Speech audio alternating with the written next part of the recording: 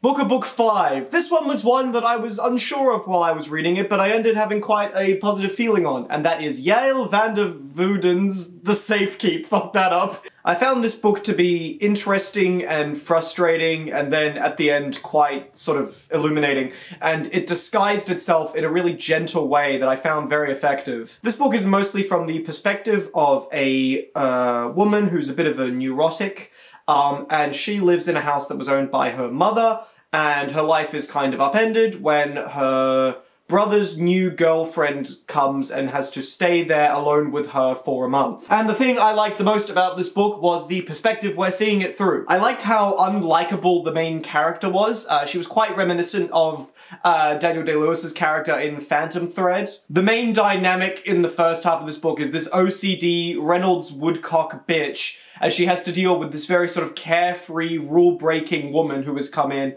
to live in the house with her. I think having unlikable characters is a good way to make a character complex in a short amount of time. And I thought that this character grew and progressed and was consistently interesting. While her changes in character are quite intense towards the end, they always came across as totally believable to me. The viewpoint is also excellent for someone who's kind of a step down from an unreliable narrator. They're not unreliable, they're just kind of blinded. And you can tell that there's something else to Eva that we're not seeing because the main character is kind of perceiving her wrong. And it creates this interesting contrast between the two women that was always revealed in unique ways. For example, I really liked when both of the women talked about their first periods, and while Eva had a far more traumatizing and difficult experience with her first period, she is less angry and vitriolic about it than Isabel, who had a comparatively easier experience with her first period, but remembers it in a worse way because of the general privilege she's had in her life. This book is set in post-World War II, I believe it's the Netherlands, and it's interesting to see a perspective on that time period from someone who went through World War II and its aftermath more or less untouched. So there's some good subtlety to the writing with regards to perspective and lived experience, and you can kind of tell from hints in the first half who Eva is and what happened to her family. You probably won't get the specifics though. When Isabel starts to remember the way her mother interacted with people and she gets a new awareness of things that happened in her past, different color comes into things that we've already seen, and that's because of how internalized and shut off the main character is. So yeah, I think it's a great choice, and I think that Isabel's a really great main character. So I'm sucking this book off from the get-go, but there was a lot about this book that I really didn't like, and that was mostly in the middle. Because in the middle, this book turns into a sappy romantic drama with cringe dialogue and dramatic, passionate sex that is just the best thing in the world. God, I love sex. I can't wait to try it one day. When this book turns into that, there is all of the requisite subtle hand touching. There's all of the requisite a gaze held too long. There's all the requisite neurotic woman represses her sexuality. You hit all the tropes, and it's kind of like a speed run in this book. There's also a secret being kept that will tear them apart in the third act low point. So yeah, I wasn't a big fan of how the book fell into romantic drama conventions so easily. There's a lot of media I was reminded of here, particularly Phantom Thread and also Portrait of a Lady on Fire, of course, and this book is identical to those two in some key ways. I think generally, all over the book, the dialogue is sometimes a little weird. There's a few too many moments where characters say things like, you're acting too much like our mother, and things like that. It's too unrealistic. The first moment when the character Louis announces to Isabel that Eva will be staying in the house, I thought all of the dialogue there was weird and unnatural. I wasn't a big fan of it. There were also a lot of moments where characters would frustrate the main character, and the way that Isabel would show her frustration through dialogue was always written in the exact same way, where she would kind of cut herself off. She'd go, "You think that I,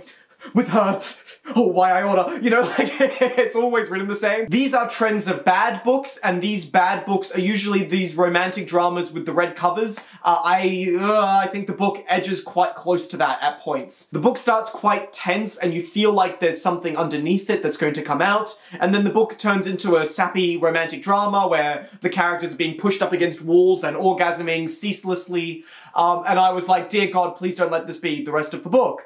And then we hit the third act with a reveal involving a diary, and the color is put back into the book and you understand what it was doing from the start, and then I ended up with a very positive experience of the book. I was worried that the setting of the book was just going to be an interesting place to set a historical drama and would not involve any real engagement with the setting or the issues that come with it. But then the book proves me wrong. This is a rare read where a reread of the book will give you more of it. You can kind of get a feeling that a twist is going to come, and you won't necessarily get all of the twist. I myself got about halfway there where I kind of figured out what it might do, and then it did something slightly different, but still in line with what I thought, where I was like, there's some weird things that are being mentioned about this house. I feel like the house has to be related to this in some way. And then it is, and it was in a way I wasn't expecting. But yeah, the book begins with Isabel finding a plate in the garden, and that then has memories to a different thing that comes in towards the end. So yeah, a lot of this book connects in ways that are quite good, and it plays out like a bit of a puzzle box. And it's such a controlled reveal in the third act, it makes me think that all of the romantic drama stuff might be gentle satire, but I am not entirely willing to say that. Even though I love the third act, and I love where we end up with the character at the end of the diary reveal, I felt like the author put themselves in a position where they had to explain a lot of Eva's character through diary entries written by her.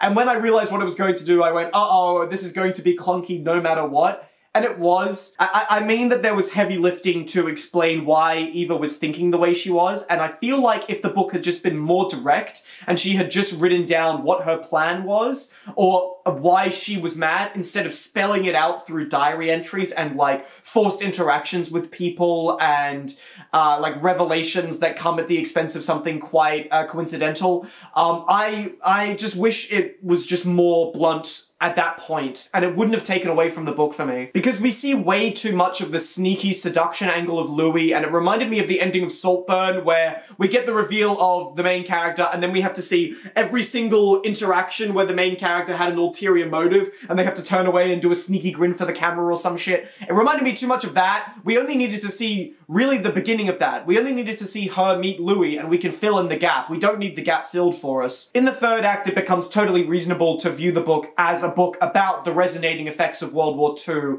and particularly through the perspective of someone who didn't really give a fuck about them having their eyes opened. So it becomes an interesting book by the end. I think my biggest issue with the third act, though, is the ending, and I know Alyssa from Nerdy Nurse Reads is going to get mad at me because she's already said that she's annoyed that people are criticizing the ending, because it is a happy ending, and the happy ending is earned in some ways, but I think personally the ending had to be unsatisfying. I was begging by the end of the book, don't let us see Eva again. Eva leaves, we know why she leaves, and the main character is made aware of all that they were ignorant of. And you can kind of leave the book there. We don't need a resolution in that kind of traditional sense. And I always much rather being left with an aftertaste in a book than having a nice little bow tied on top of it. I think especially for the weight of the reveal and what we're talking about, ending it on a happy moment cheapens a lot of it for me. Because I think that the ending is too clean only because of the subject matter in question. It has to be a little open and a little sour and not quite whole, because